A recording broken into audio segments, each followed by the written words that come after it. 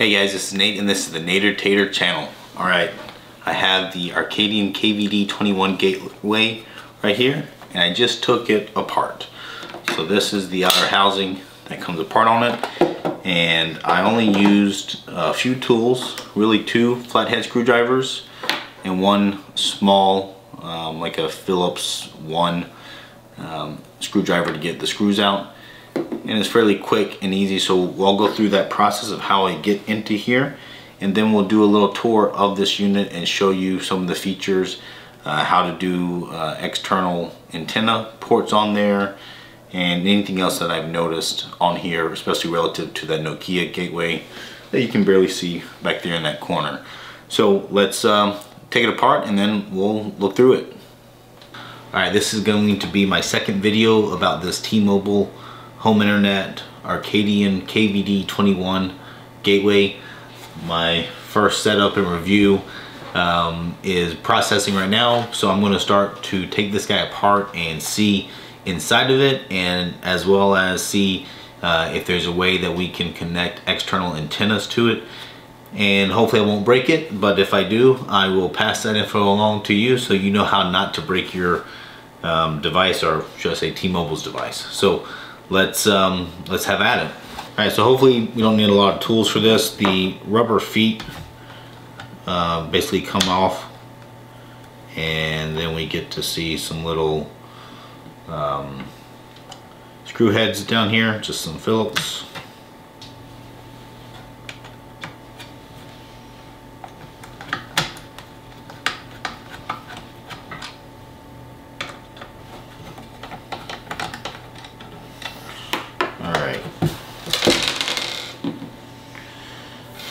Those guys are out of there now.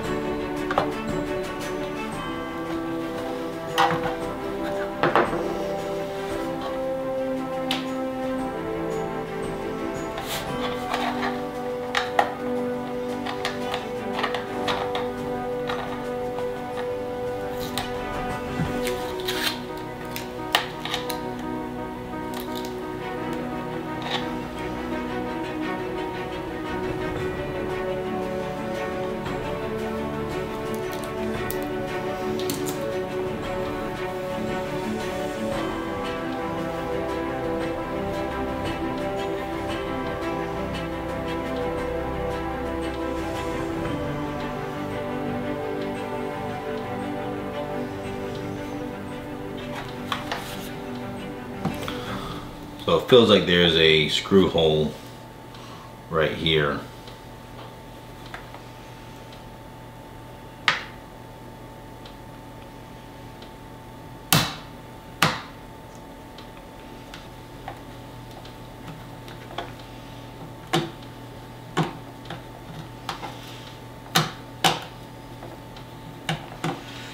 Sure enough, there is. All right, so we're popping this guy out of here.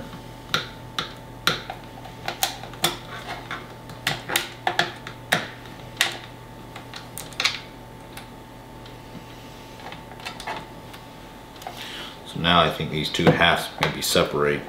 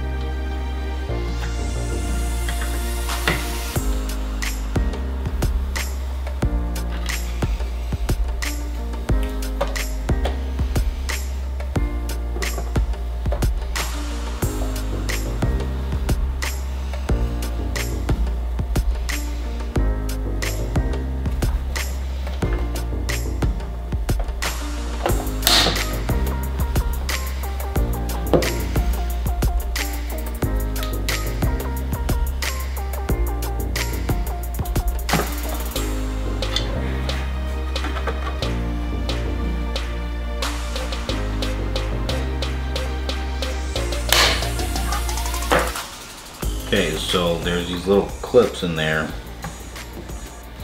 that I am trying to pop out.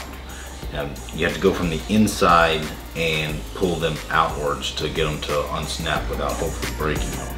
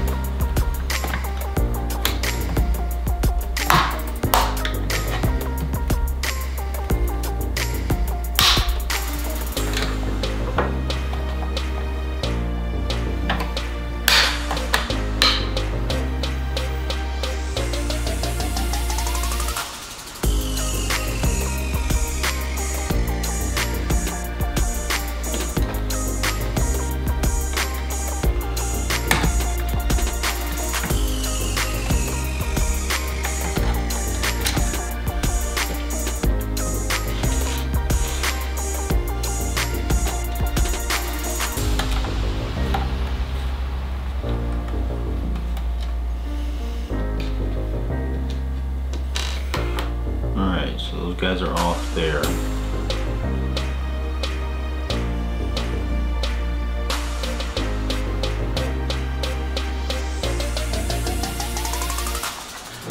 Alright, so I've been messing with this guy trying to figure out how to open up these the sides. You can see these two little clips here, but there's obviously something holding it here. So referencing some of the FCC picks, I figured out how to do it. So I basically put the screwdriver in here like this. I pick up this side a little bit, and then I take the second flathead screwdriver once I open it up a little bit, and then you can work it off like that.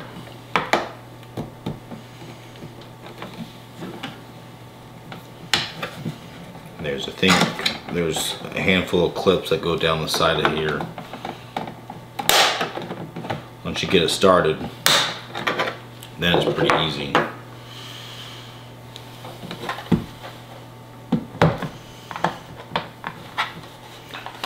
So I get that side, I gotta do the same thing on this side now.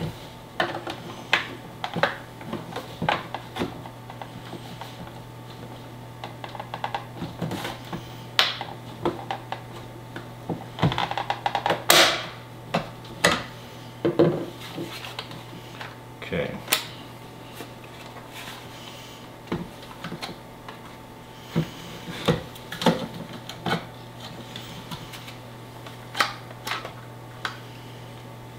Okay, so this panel just comes off here.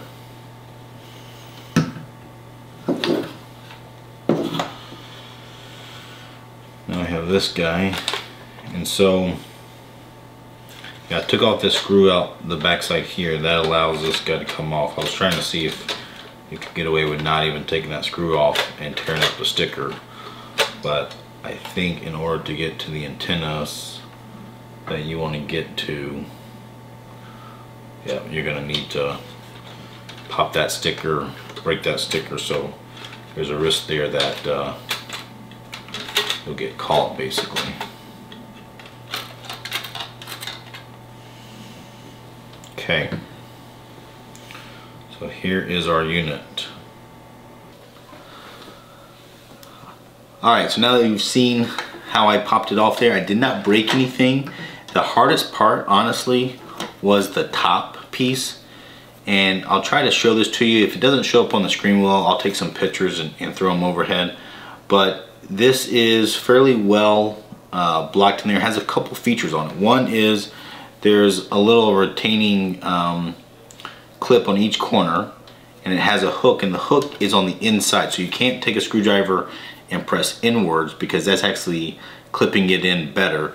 So you have to go around the side and pull it out to get the clip to unhook, and that's on each side. And then additionally to that, it has these little columns that go into holes here to help keep it all aligned so that you can't pull it apart very well. So that's the most challenging part. I'm afraid if you just rip it up, it will break, but you know, there's something to be said if you do take a corner and you bend it up like that, that is the proper direction at least to unhook that hook. So you can mess with that and just be careful not to snap it there. After you get that off, you got to take the screws out of the bottom. Those are easy.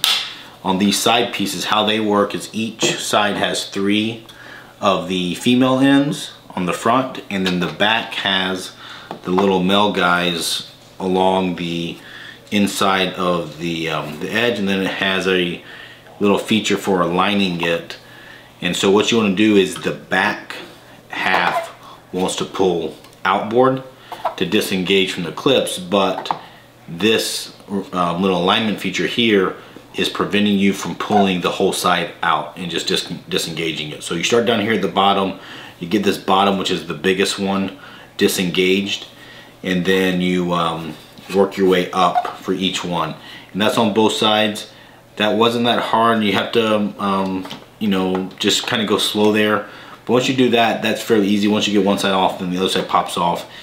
And then the only other screws you gotta mess with are these, I'm sorry, there were some screws up here on the top. I think there's 2 of them that you take out, and there's 4 on the bottom underneath each rubber leg.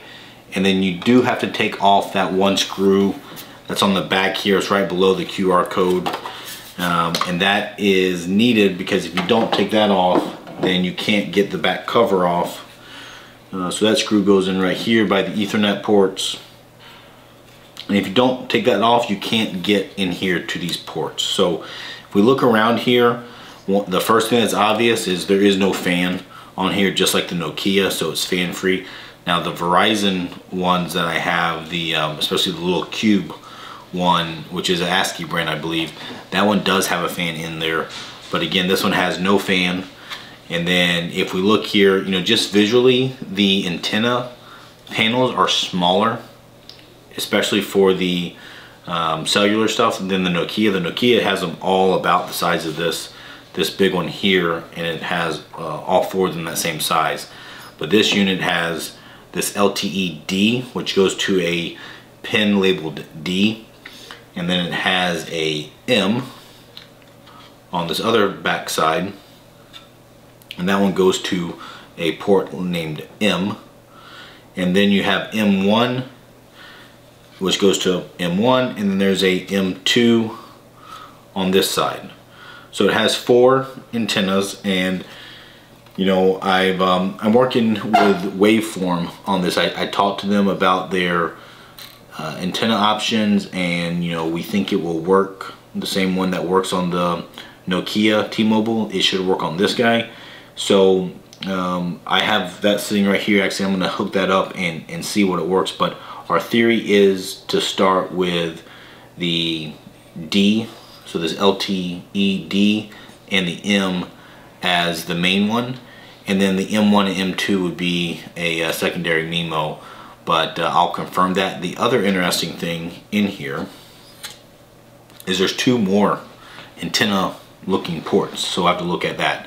But just to finish up what else it has, it's the same thing that the Nokia has, which is this GPS, Bluetooth, and then it has, I think, 3 different 3 or 4 Wi-Fi ones that are small ones that are scurried around here. So the Wi-Fi ones are black cables, and then the GPS has a white cable, and then also the cellular ones have a white cable. And so all of the cellular ones are on the right side of the gateway here, and then I'll have to zoom in here and get the camera out to get these pictures. But basically, the cellular ones are along the top, and then one is along the side right behind the LCD screen. And so again, these are labeled in here M1, M2, D, and M. So D and M are the ones closest to the LCD screen. Let me just double check to make sure that I'm not lying, because the only thing that like T-Mobile or someone could tell is if you broke that sticker back here. You know, you could maybe try to remove the sticker or do like a clean cut or something on it, but I'm pretty sure you can't. Yeah, you might. So you can probably try to get to M and D without taking the back off. So if those are successful ports for putting an external antenna, then you might not even have to remove the back ports, you know, this back panel at all.